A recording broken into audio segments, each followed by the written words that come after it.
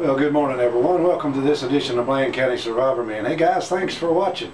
Hey guys, today on this edition of Bland County Survivor Man, I've got a little bear right here that belongs to the Wolf Creek Indian Village. They've had the thing in the freezer now for probably about 8 or 9 months. I don't know exactly how long.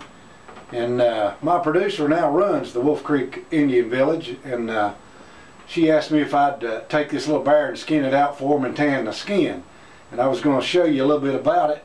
I've had this bear hanging here now since yesterday morning, and since probably about 11 o'clock yesterday morning, and this little feller is still pretty frozen. I guess his coat is really nice and warm, so it keeps him either warm or cold. In this case, I guess he's freezer burnt cold, so he's still really stiff. I've never really skinned one, never really put one in the freezer and got it back out to skin it like that, and I don't highly recommend that, because unless you just can't do it any other way.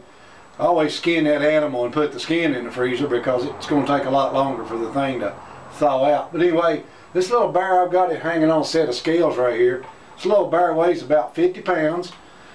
He's about a little over 36 inches from tip to tail, just a cub bear. But he's a pretty little old bear, and he's a roadkill. And here in Bland County, the village can go out and pick these bears up, or the state will bring them to them, and they have permission to do that. So that's what I'm going to do here. I'm going to tan this skin for them, and they'll probably put it on display at the Wolf Creek Indian Village.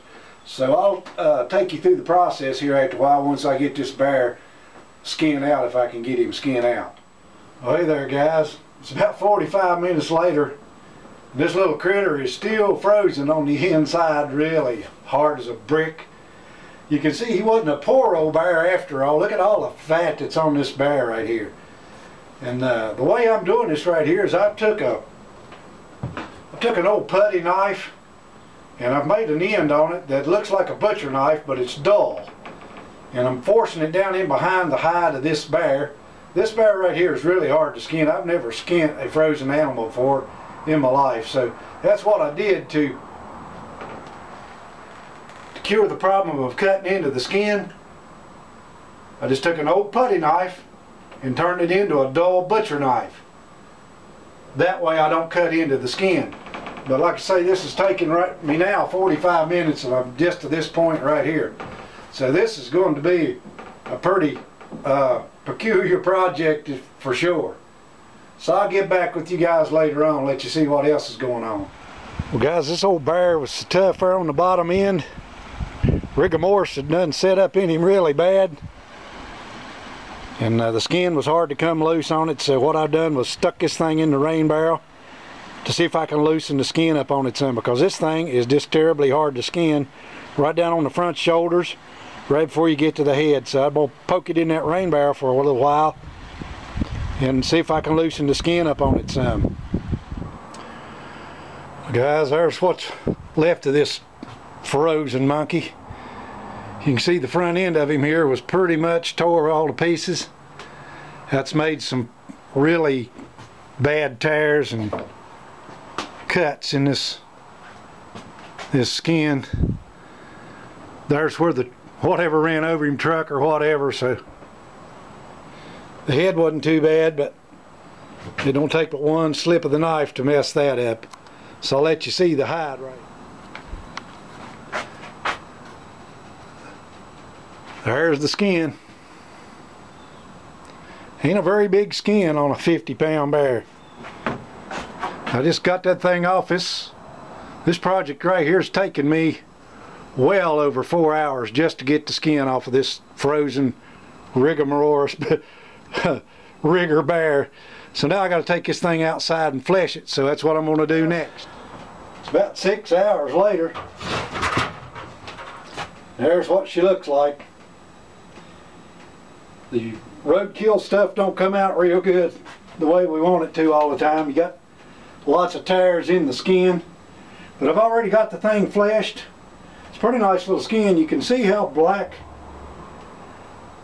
the skin looks after you flesh it right. You'll see a few streaks of grease on there, and that's the way it is with a bear. The next thing I'm going to do is I'm going to put borax on this bear skin and help draw some of the grease out of it. Plus, that'll help preserve it before I put the tannin solution on it. Another thing I'm going to do to help degrease it is I'm just going to take rubbing alcohol and I'm going to brush it all over the skin and help dry up some of the grease off the skin before I put my tannin solution on it. So that's what it looks like now. It ain't got no nose. I made a boo-boo there when it was coming off and cut a big gash in the back of it. So hey, that's what happens when you're working with frozen stuff. But anyway, it's still a pretty nice little old skin. So I'll tell you guys what it looks like, or show you guys what it looks like when I get the thing finished tanning.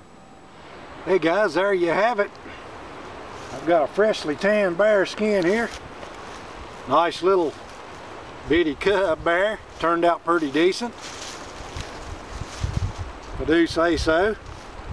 For a 50-pound bear, skin come out pretty supple. But what I want to tell you was, I didn't use the brains for this skin because the brains have been frozen, and that probably destroys the proteins and stuff in it that makes it do a good job tanning the skin. So I used bear grease mixed with 1 part bear grease, 1 part glycerin with just a little bit of soap. And I used that as a substitute for this bear skin, and the thing come out pretty nice. So I just wanted you guys to see it. Also, let me apologize for the first part of the video where there's some pretty dark and grainy scenes in it. I usually don't like to do that kind of a video, but the outside weather conditions, the wind was really blowing hard that day, so I had to do it in the darkness of that old building of mine. So I do apologize for that. But anyway, check us out there, guys. We're going to show this bear skin off at the Wolf Creek Indian Village sometime in June. If you'll watch for it when it gets advertised, I will be there doing a demonstration for my producer, who is now the person who runs the Wolf Creek Indian Village here in Bland County, Virginia. So watch for it, guys. Thanks for watching my videos, and that's another tip from your Bland County Survivor Man. Have a nice day.